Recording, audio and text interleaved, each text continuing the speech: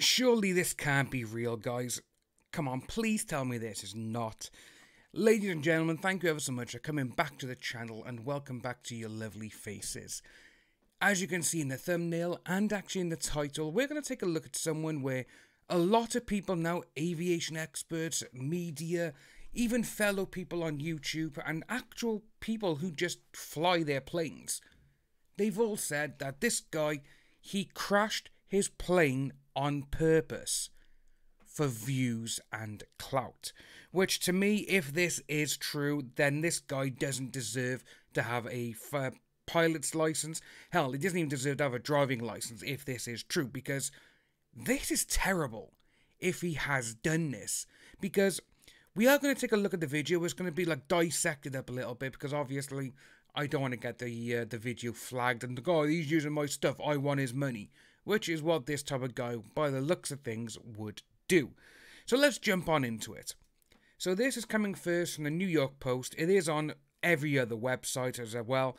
But pilot may have crashed his plane on purpose for clout, aviation experts say.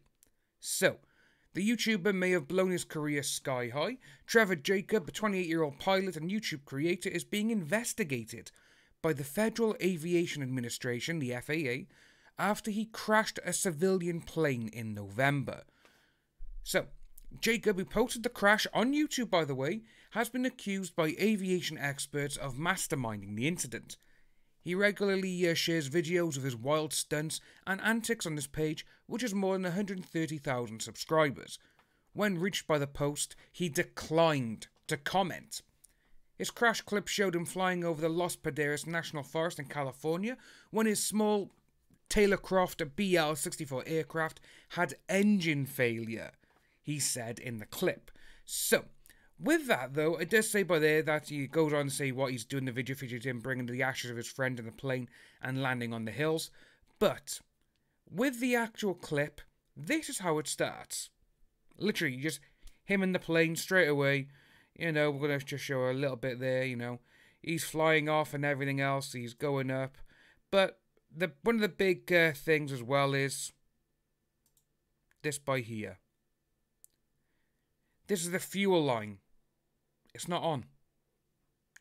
The fuel line's been taken off, which a lot of aviation people have been noticed, and they're like, well, if that's off, well, you know, no wonder his engine didn't work.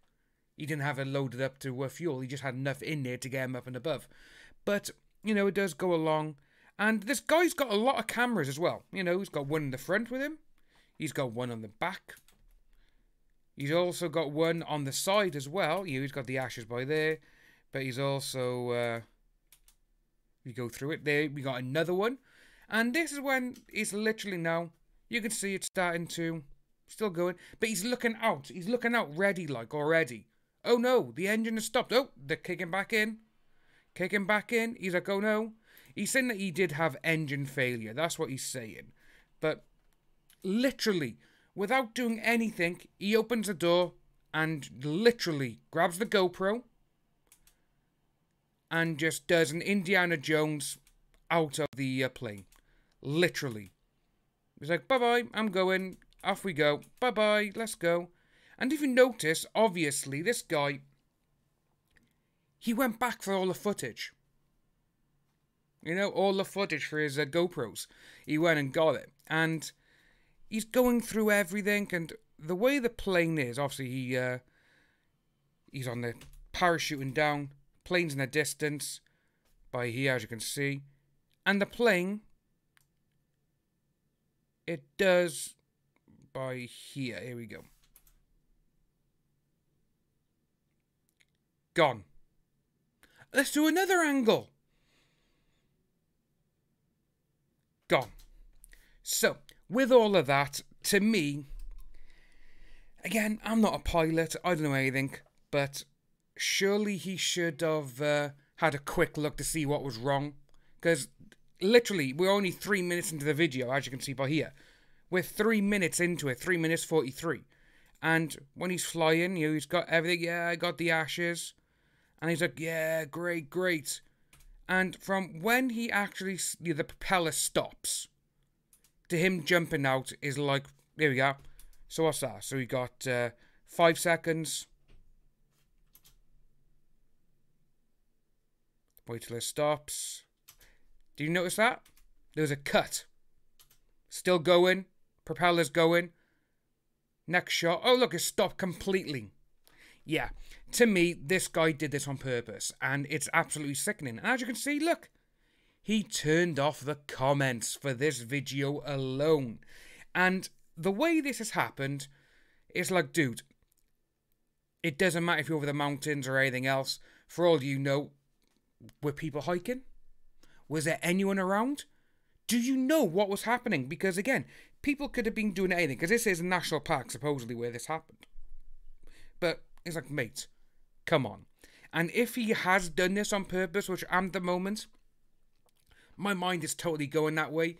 It's like, dude, you really need to see yourself either arrested for endangering whatever. Obviously, I don't think you should have a pilot's license. Hell, not even a driver's license. But when you go onto the guy's YouTube channel, this one, 1.4 million, and these are all his latest videos.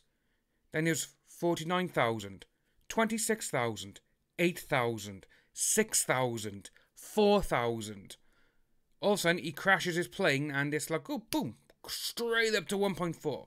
He has got some other ones which are in the millions, you know. My best friend done that, base jumping, but he's just talking about it, I believe, because I haven't seen it. But when you look at all this stuff, it's like, right, okay, you know, you could be extreme or whatever going in.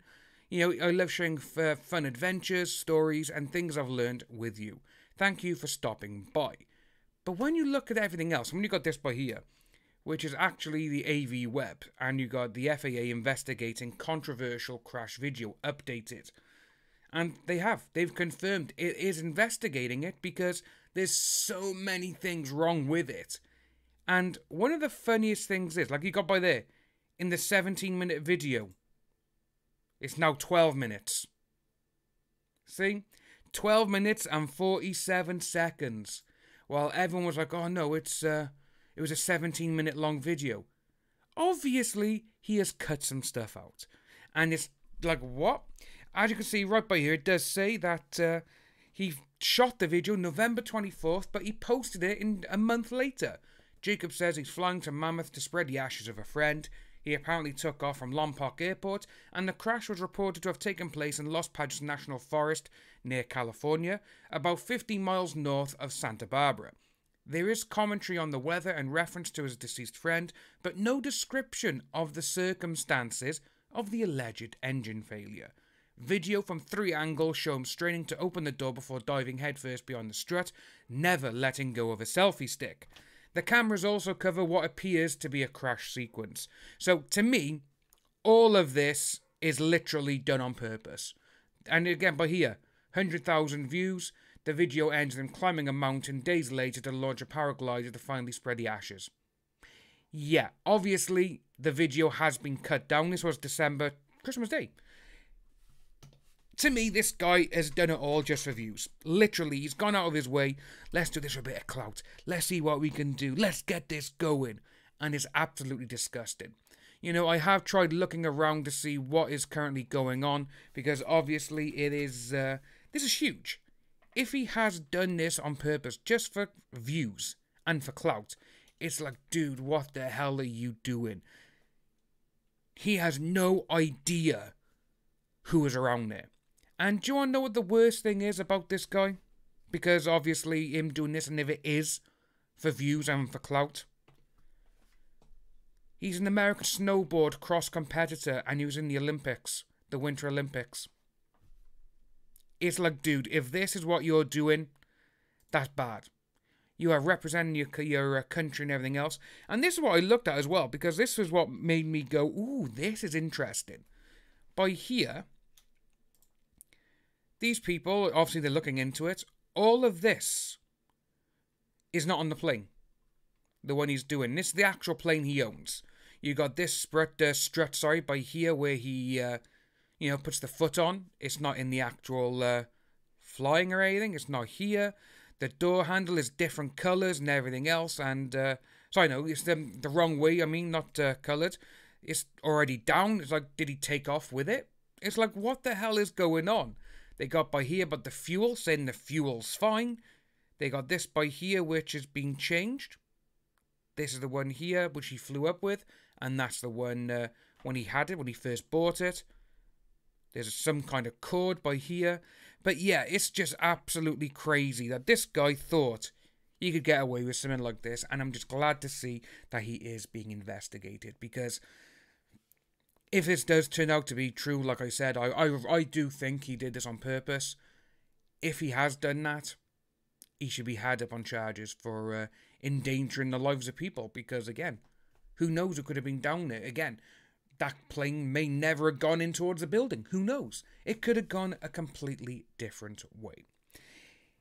If you do have any topics you would like to see discussed on this channel or in a live stream, or hell, even if you just want to send a topic if you think I may be interested, hit us up on this email, cgsquestions@gmail.com. If you are new to the channel, please like and subscribe, hit that notification bell for future updates, and I'll see each and every one of you soon.